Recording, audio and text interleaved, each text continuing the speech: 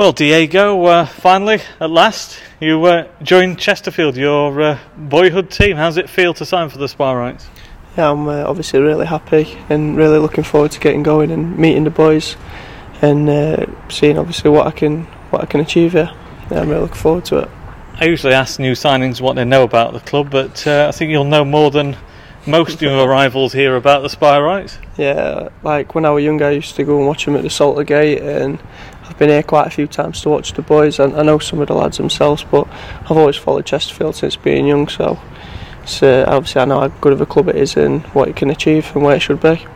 I know your father's a big Chesterfield fan as well. What does he think about you joining the club? Yeah, no, he's been to watch Chesterfield a few times over coming to watch me, so I think he's going to look forward to it. Hopefully, if I can get on the pitch and do some bits, he'll be able to come and see.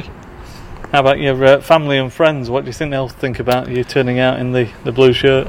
I think everyone will be really happy and really excited to come and watch. And like I said, it's the same with my dad. If I can perform on the pitch, it'll also make them proud and make them want to come even more.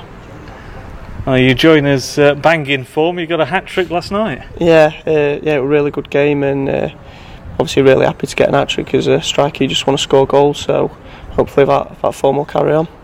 You burst onto the scene at Sheffield United and tipped for great things, but then had that bad injury, of course, that set you back.